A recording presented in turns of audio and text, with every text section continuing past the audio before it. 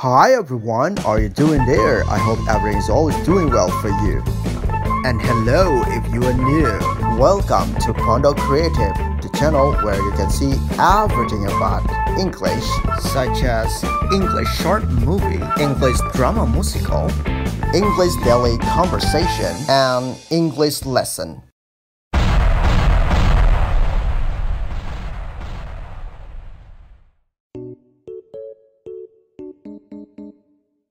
In today's video, we're going to learn English that relates to pets. Di video kali ini, kita akan belajar bahasa Inggris yang berhubungan dengan peliharaan. As usual, you're going to listen to the way I say the sentences, and after that, you have to repeat after me. Seperti biasa, kalian akan mendengarkan cara saya mengucapkan kalimatnya, dan setelah itu, kalian harus mengulang setelah saya. Because practice it after you listen to it is one of the best ways to learn English. Karena mempraktikkan setelah kalian mendengar adalah salah satu cara terbaik dalam belajar bahasa Inggris. So, let's get started. Number 1. Do you have any pets? Ulangi. Do you have any pets? Sekali lagi. Do you have any pets? Apakah kamu punya hewan peliharaan? Number 2. Is that your cat? Ulangi. Is that your cat? Sekali lagi. Is that your cat? Apakah itu kucingmu? Number 3. I am an animal lover. Ulangi. I am an animal lover. Sekali lagi. I am an animal lover. Aku adalah pencinta binatang. Number 4. Andy is a cat person. Ulangi. Andy is a cat person. Sekali lagi. Andy is a cat person. Andy adalah pencinta kucing. Number 5. I've got 2 dogs. Ulangi. I've got 2 dogs. Sekali lagi. I've got 2 dogs. Aku punya 2 anjing. Number 6. How long have you had the cat? Ulangi. How long have you had the cat? Sekali lagi. How long have you had the cat? Sudah berapa lama kamu memelihara kucing? Number 7. I have many kinds of bird. Ulangi. I have many kinds of bird. Sekali lagi. I have many kinds of bird. Aku punya banyak jenis burung. Number 8. Can we pet a snake? Ulangi. Can we pet a snake? Sekali lagi. Can we pet a snake?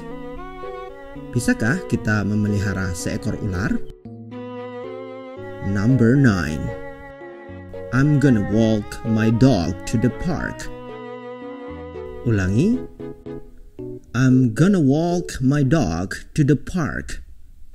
Sekali lagi. I'm gonna walk my dog to the park. Aku akan jalan-jalan dengan anjingku ke taman.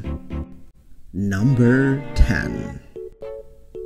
My friend wants to bring his sick hamster to the vet. Ulangi. My friend wants to bring his sick hamster to the vet.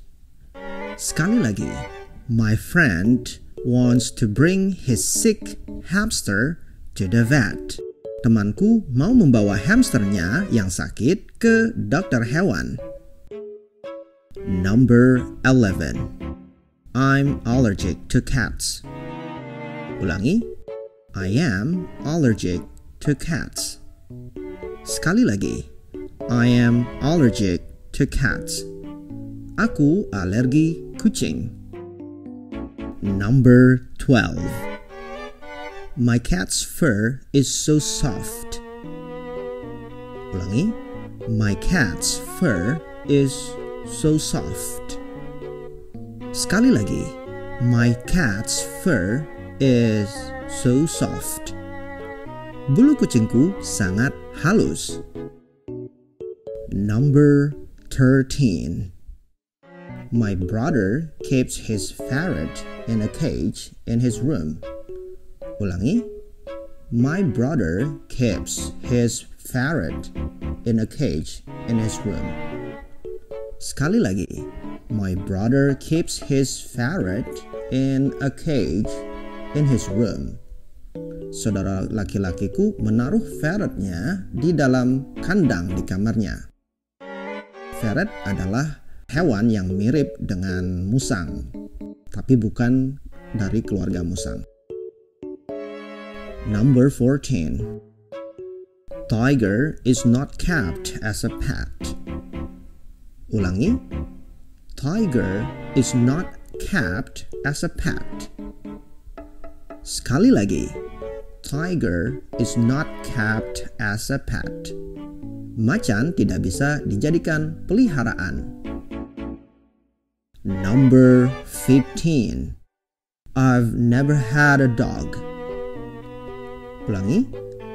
I've never had a dog. Sekali lagi.